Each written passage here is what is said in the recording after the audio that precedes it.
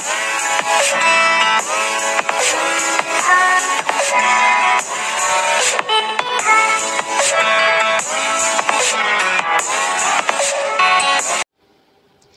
Everyone, आज हम लोग इस वीडियो में पढ़ने वाले हैं human body health and safety का chapter number 6 air and water.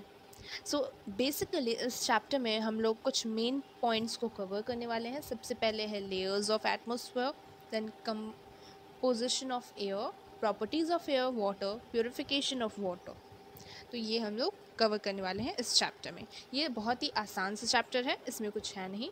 मैं पूरी कोशिश करूँगी कि इस चैप्टर को I can complete in less time. Okay, so let's begin this chapter.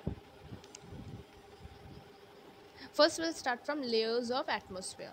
सो इतना तो हम लोग जानते हैं कि एयर और वाटर जो है वो दो बेसिक नेसेसिटीज़ है, हमारे लाइफ के लिए बहुत इंपॉर्टेंट है, राइट। तो इस चैप्टर में हम लोग सबसे पहले इन सारी चीज़ों के बारे में जानेंगे। एयर एंड वाटर के बारे में एज वेल हम लोग जानेंगे, एंड वाटर कैसे प्योरिफिकेशन किया जाता है उसका वो भी जानेंगे, और कुछ प्रॉपर्टीज़ हैं of air that also we will get to know. But first will start from layers of the atmosphere.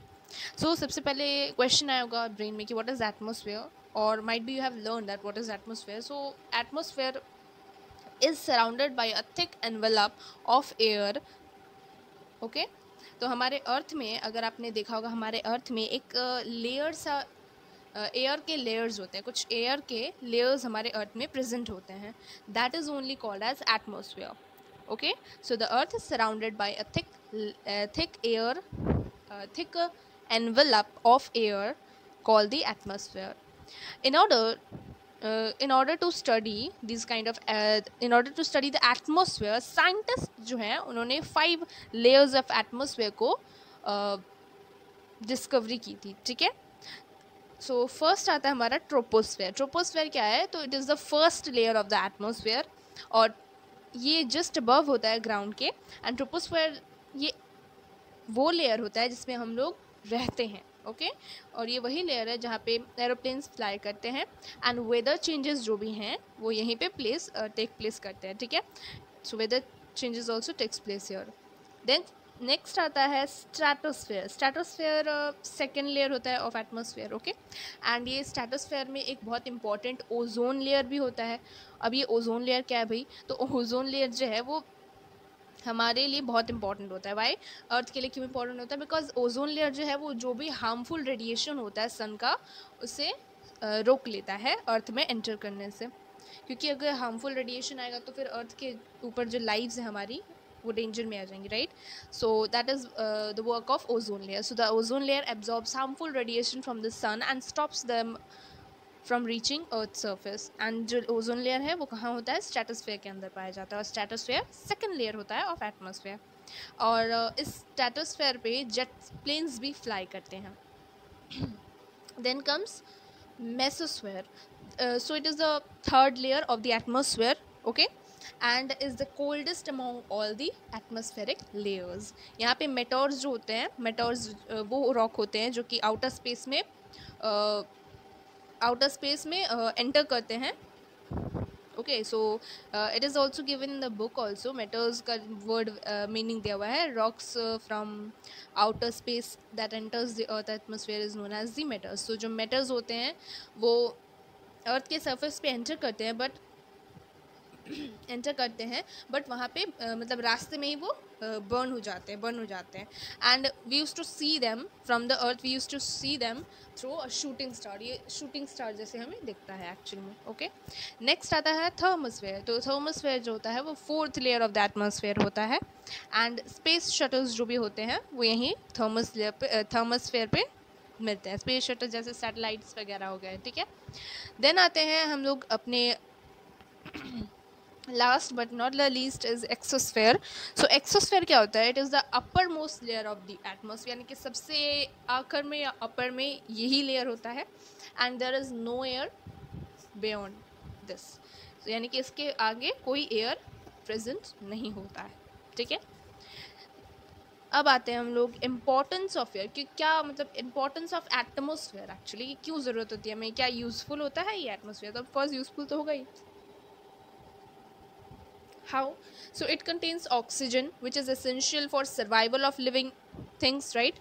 It also contains carbon dioxide, which is required for photosynthesis. Okay, and the second point will say it helps in maintaining the right temperature for the survival of living beings or living things. And last point is that it has the ozone layer, which protects us from the harmful rays of the sun. Now we are moving to the composition of air. Sorry, composition of composition of air. So air is a mixture of gases. Air जो होता है वो mixture होता है of gases. ठीक है, different kind of gases are present in this air, you know right. जैसे कि it consist mainly of nitrogen, oxygen and other components are also there, such as carbon dioxide and some other kind of gases. Air also contains small quantities of water vapor, dust and smoke. Okay, in this diagram हम लोग देख सकते हैं कि 78% of nitrogen is present, 21% of oxygen is present, 20.9 या फिर 21 भी बोल सकते हैं हम इसे. Then 1% of carbon dioxide and other gases are also present here. And some small quantities होते हैं जिसमें water vapor, dust और smoke भी present होते हैं.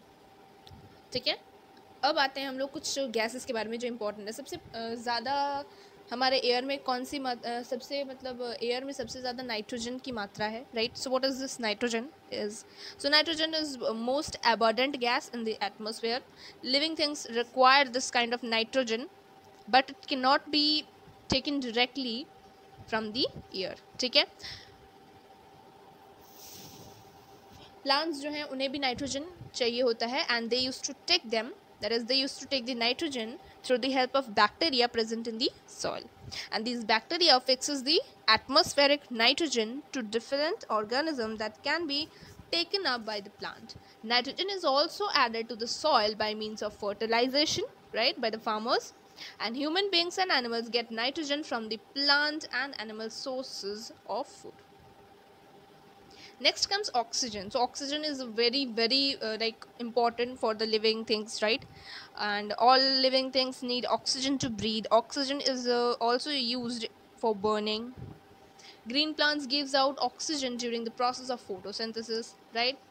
Next comes carbon dioxide and other gases. So carbon dioxide is also released by the it is released into the atmosphere during breathing and burning, right.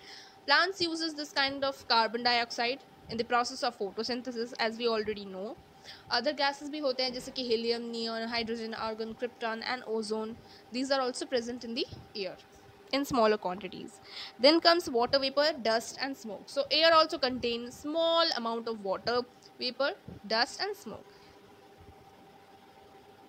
Heat from the sun causes water to evaporate from the surface of sea, ocean, lakes, etc. So the amount of water which is present in air is called as humidity. The amount of water present in air is called as humidity. It plays an important role in determining the daily weather.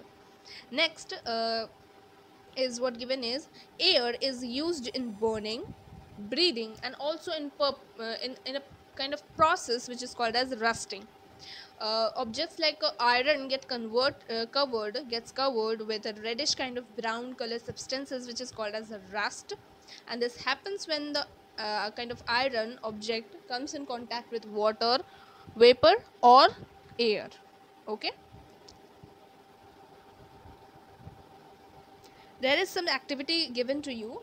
इस activity 1 में क्या हुआ है कि oxygen इसमें prove किया गया है कि oxygen is essential for burning. सो इसके लिए कुछ लिया हुआ है, कुछ मटेरियल्स लिया हुआ है, that is 2 candles and a glass jar, and procedure was given in the book. That is first हम लोग को क्या करना है, place the candle on the table and light them. सबसे पहले हम लोग को टेबल पे एक कैंडल को रखना है एंड उसे जला देना है.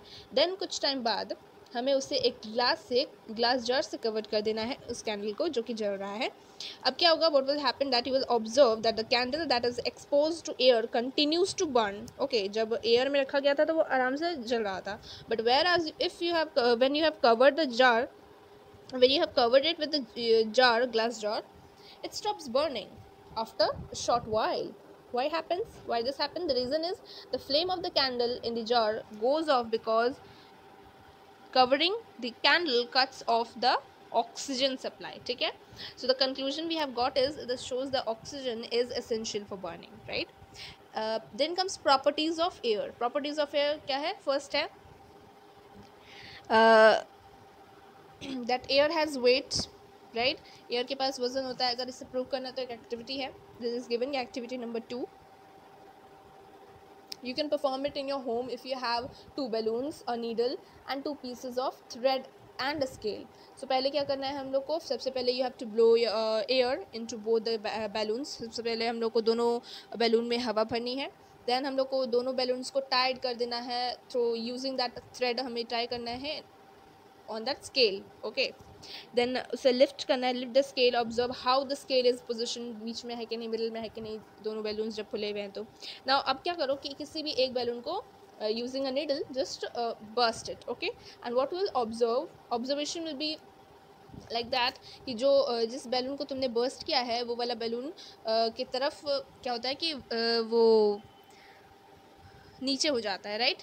मतलब जो भारी बैलून होगा, जिससे तुमने बर्स्ट नहीं किया होगा, जिसमें एयर होगा, उसके तरफ स्केल downward जाएगा. So on lifting the scale it stays horizontal, but when the one balloon is burst the scale tilts towards the balloon that is still intact.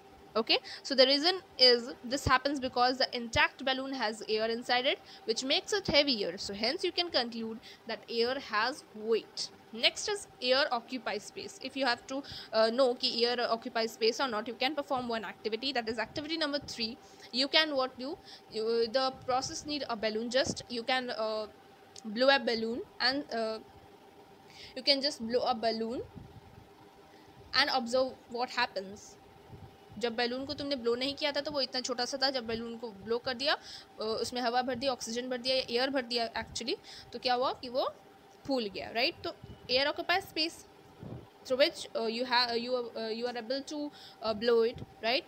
So this is how we can say that air has weight and it occupies space, and it is also a matter, right? So because air has weight, air pushes everything around in all directions. So in other words we can say that air exerts pressure, right? And this pressure is only known as air pressure. You can perform one more activity to confirm that does air really have the pressure or not. एक activity हम लोग कर सकते हैं जिसमें the thing is required, which is plastic cup, index card. You can take it index card, or which is also called a cardboard. Okay, 2 things will be needed. First of all, you plastic cup में पानी को भर लो, then just उसके ऊपर cardboard यानी कि index card को रख दो, देन उसको दबा दो और फिर नीचे की तरफ रख दो. Okay, like that I'm telling you have to do like that only. Okay, first you have to fill the plastic cup with water, place the index card on the top of the cup, hold the index card tightly against the mouth of the plastic cup and turn the cup upside down. नीचे कर दो, ठीक है, नीचे की तरफ कर दो.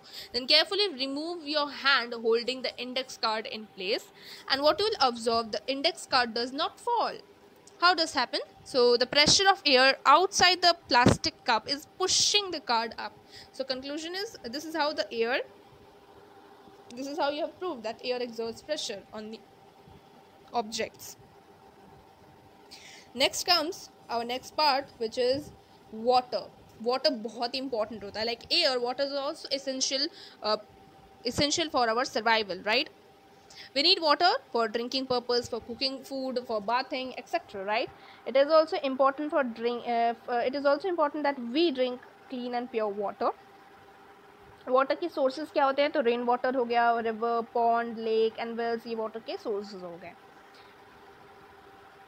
तो water which is need to be purified, water जो है उसे हम लोग को क्लीन करना होगा, प्योरीफाई करना होगा, ताकि जो भी हार्मफुल जर्म्स वगैरह हैं वो निकल जाए, और it should be make it like fit for our consumption, है ना, कि हम लोग उस वाटर को पी पाए, ड्रिंक कर पाए, राइट?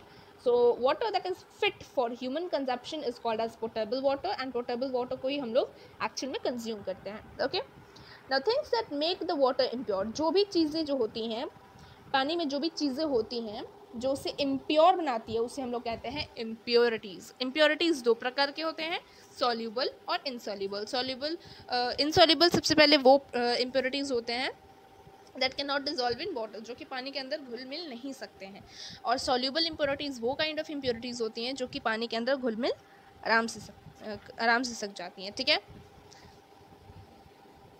ओके, तो कैसे हम लोग रिमूव कर सकते हैं इनसॉल्युबल इम्प्योरिटीज़ फ्रॉम वाटर?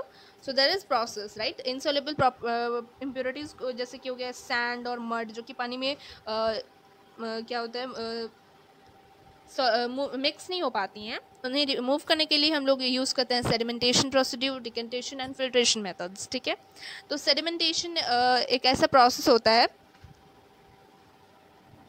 जिसमें कोई भी हैवियर कंपोनेंट्स जो होते हैं इन अ मिक्सचर सेटल्स डाउन, नीचे जाके बैठ जाते हैं, जम जाते हैं उस। तो सेडिमेंटेशन एक ऐसा प्रोसेस है जैसे कि वाटर है, इस पिक्चर में देख सकते हैं वाटर है, हम लोग को दिख रहा है वाटर में कुछ सैंड पार्टिकल्स जाके अंदर में जम गए हैं, बैठ गए हैं, ठीक है। तो this is only sedimentation. So here it is a process of heavier components in a mixture settle down after adding water into it. Decantation क्या होता है? रिमूविंग द वाटर, पानी को निकालना with dust to further remove dust using filtration. तो dust के साथ, जैसे कि हम लोग देख रहे हैं कि डिकेंटेशन में हम लोग किस तरीके से पानी को निकाल रहे हैं दूसरे जार में, बट कुछ डर्टी पार्टिकल्स छोटे छोटे फिर भी रह जाएंगे। तो फिल्ट्रेशन के प्रोसीजर से हम लोग क्या कर सकते हैं कि it is a kind of process of separating solid particles from a liquid medium using filter paper, that is only known as filtration. And filtration is also done in the picture, you can see filter paper है, उससे हम लोग water को और अच्छे से purify कर देंगे, right. So example is given, decantation helps little in removing the tea leaves, right। जैसे कि चाय पत्ती होता है तो हम लोग फिल्ट्रेशन यानी कि छन्नी जो होता है उससे हम लोग क्या करते हैं, टी लीव्स को अलग कर देते हैं, टी लीव्स के जो पार्टिकल्स है वो अलग हो जाते हैं, एंड जो ड्रिंकिंग वाला जो पार्ट होता है वो अंदर ग्लास में आ जाता है, right. So decantation is also used to separate liquids that don't mix with each other, ठीक है।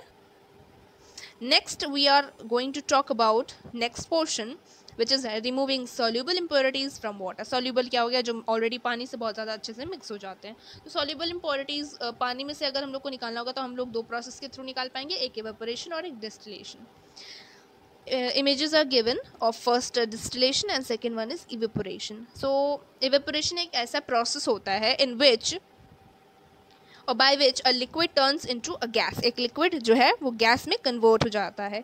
It is one of the three main steps in the global water cycle. Water cycle में से सबसे important और पहला जो हम लोग देखेंगे वो इवेपोरेशन ही होता है. नाउ डिस्टिलेशन क्या होता है? डिस्टिलेशन एक ऐसा प्रोसीड्यूर होता है of separating a pure liquid from mixture of liquids. बहुत सारे लिक्विड्स होते हैं तो प्योर लिक्विड ऑब्टेन करने के लिए हम लोग डिस्टिलेशन का प्रोसीड्यूर को यूज़ करते हैं.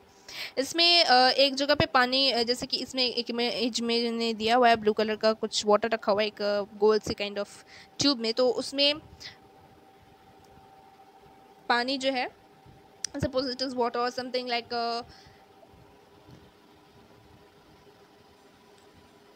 सो डिस्टिलेशन एक्चुअली इसका एक एग्जैक्ट डेफिनेशन भी है, that is it is a process that can be use to separate a pure liquid from a mixture of liquids due to the difference in their boiling points. ये laboratory में अक्सर किया जाता है और घर में करने लायक नहीं है, ठीक है.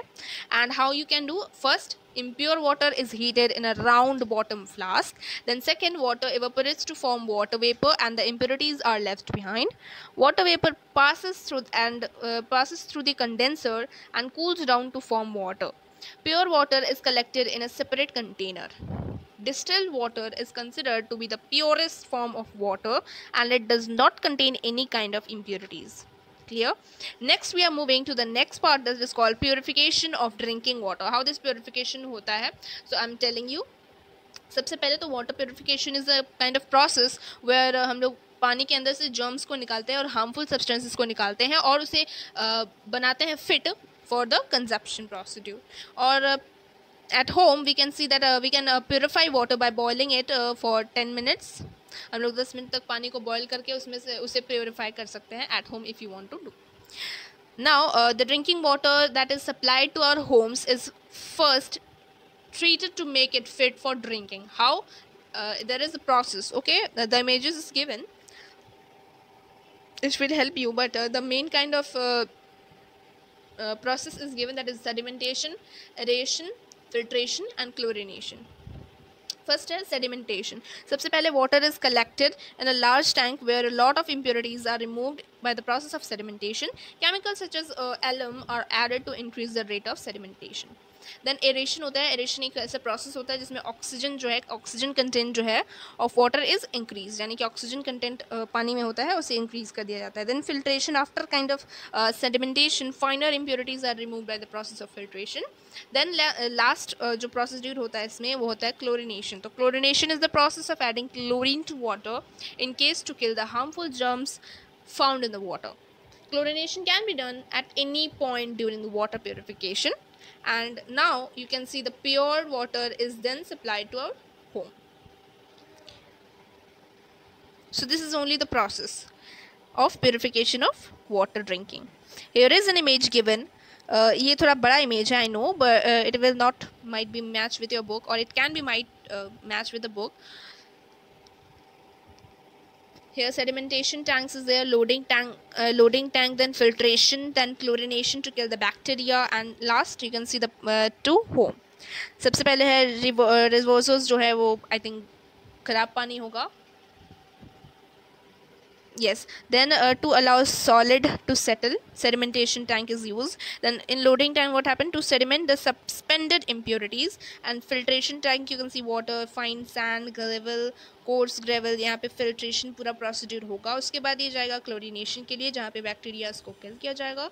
And at last ये हमारे घर में आ जाएगा after this process. This is called purification of drinking water.